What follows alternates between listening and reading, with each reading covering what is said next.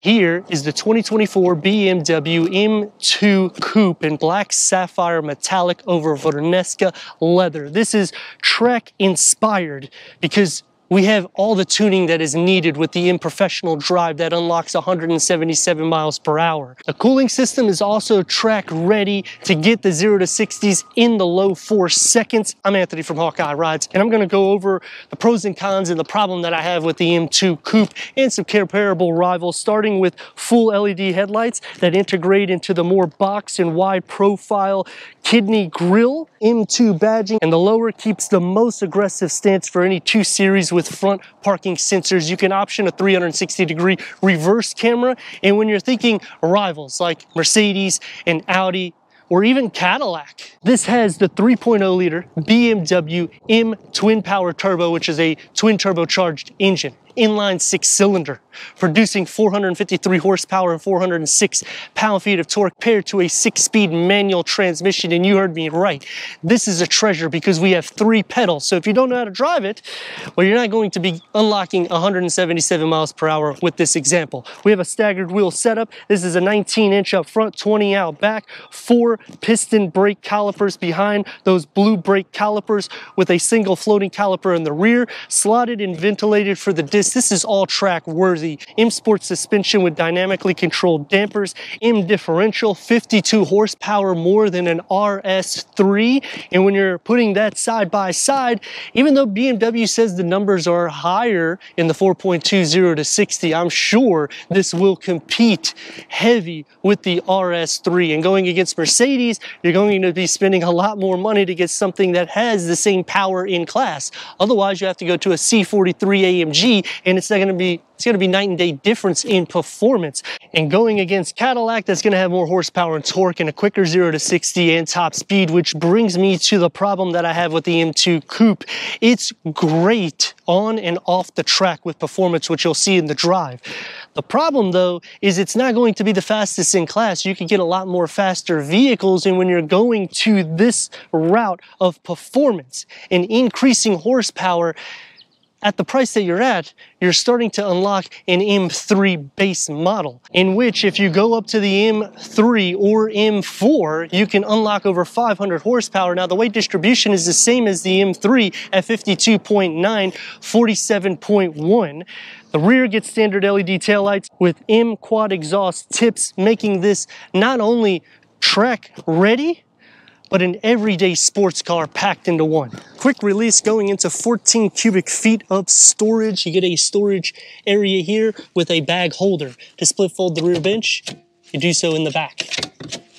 And because I'm tall, I'm gonna just fold it out. And that's going to increase the cargo to the coupe. But this is an M2. We need to go inside, start it up, so you can hear that exhaust note.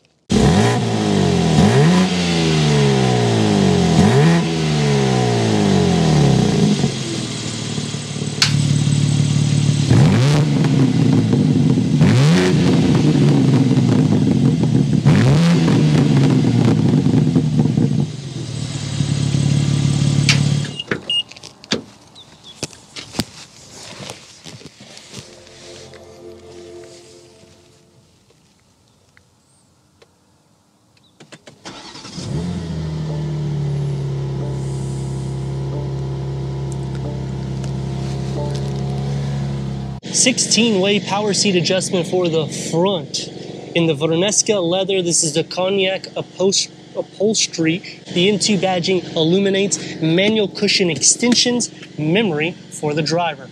Headroom and leg room.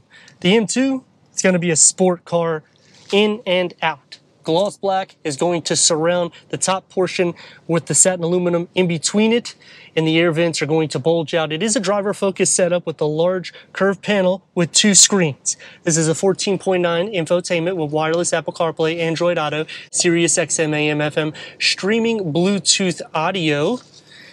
And let's put it into reverse so you can see the reverse camera that has the trajectory that expands out, front and rear parking sensors. Dual climate control is standard. Working into the gloss black and the satin aluminum that opens up into a mini key fob. Just kidding. Into the key fob for the M2 Coupe.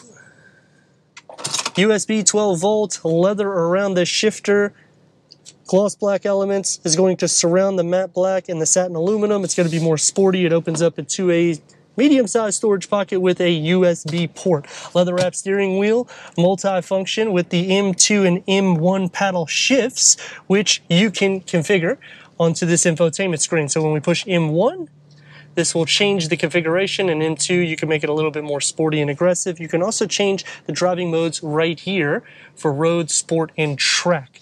Gauge cluster is a 12.3 digital reader that can go through an array of information for the driver. I have it set for the horsepower and torque, and you can change that content out, putting your media or turn-by-turn navigation or the trip. The dashboard is going to be flat with the Sensitech upholstery. LED interior lights, auto-dimming rear view mirror with a moon roof. The door panels and dash configured together with the Harman Kardon up top. It's going to be more sporty. Illuminated lights is going to be in this area here. One touch up and down for the windows with a long storage pocket and a beverage holder carved out. To go into the back, it's going to electronically move forward. Going into the back to fit two more, it's going to be tight if you're tall like me. You do have a little armrest here and a little storage tray here with air vents. We're going to move this back. The rails are where they need to be. It's just you kind of sit inward. So it's kind of a little awkward, but that's to be expected. The windows are large and you got an area here that you can hang up some clothes. Headroom though is going to be tight for anyone that's over 6 foot tall. 406 pound-feet of torque.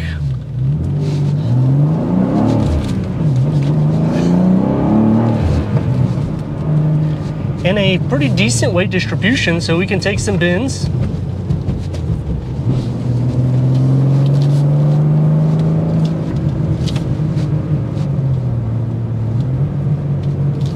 And it feels playful. The steering wheel is light, so you can take turns a lot better. It's super aggressive. I mean, when you're putting this much power underneath a vehicle this size, it just makes it a little bit more playful. Now we're gonna see it again. Here we go.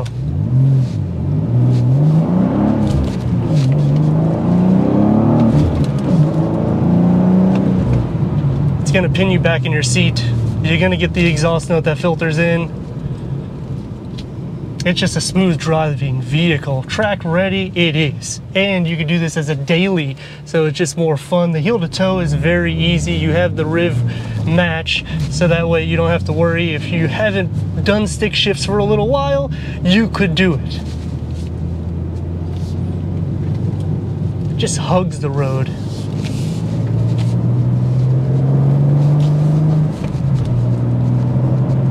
It's going to take me to some pros and cons though. Starting with the pros is the value that you're getting when you go into the M2, especially if you are familiar with a manual transmission. You could have a lot of fun with this vehicle. It could be a little bit above just a weekend playful vehicle.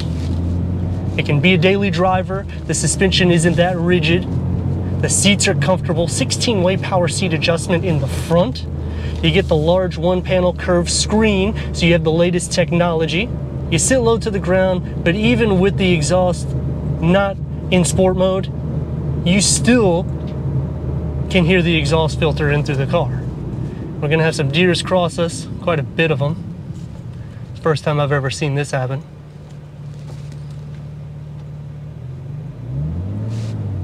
Little Discovery Channel with the BMW M2. Some cons about the vehicle is because the price starts getting into a higher realm, it does start to touch M3 territory. Now, it's not going to be competition, but you'll still have a quicker vehicle. And you have a little bit more room for the back seat because it's a sedan. Now, the M4 will be night and day difference in pricing. This is just your regular drive, nothing crazy.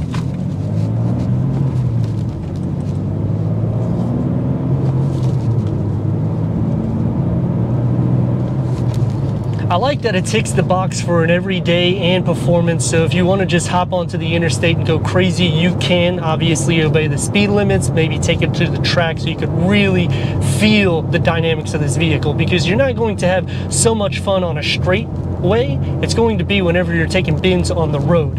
The problem that I have though is when you compare it to other rivals in its class, they are going to be a little bit faster, even though this may have a little bit more horsepower than the Audi. And normally that's not the case when you go BMW. Usually BMW is the more faster variant. Because you're low to the ground, it is going to be something that you got to be careful with. It does have a longer overhang, but it's nothing going to mess up the weight distribution because you're so close to a perfect 50-50, which none of the competition will have that. But Cadillac does outclass it in horsepower and torque, plus the 0 to 60 and the top speed. But if I'm looking to get my feet wet with a true M vehicle, this is by far one of the best variants you can get because of how much you're getting, not just with performance, but in total value. Not only does the vehicle look the most aggressive in class, but it also has one of the most aggressive driving dynamics as well. So when you're thinking, well, it might be a little bit slower in the 0 to 60 by a few tenths, maybe it's going to be a little bit less in horsepower and torque in some of the competition, it's not going to be something that plays a factor when you're taking roads with bends in it. Obviously, from a light to light, this is a manual transmission, so chances are I'll probably be getting in the 4 seconds 0 to 60. But let me know your thoughts in the comments, and if you're new to the channel, consider subscribing. Check out the next video, merchandise, website, and Instagram. Leave a comment and a like, and I'd like to thank BMW of Wesley, and I'd like to thank BMW of Wesley Chapel for giving us this 2024 BMW M2 Coupe for our car review.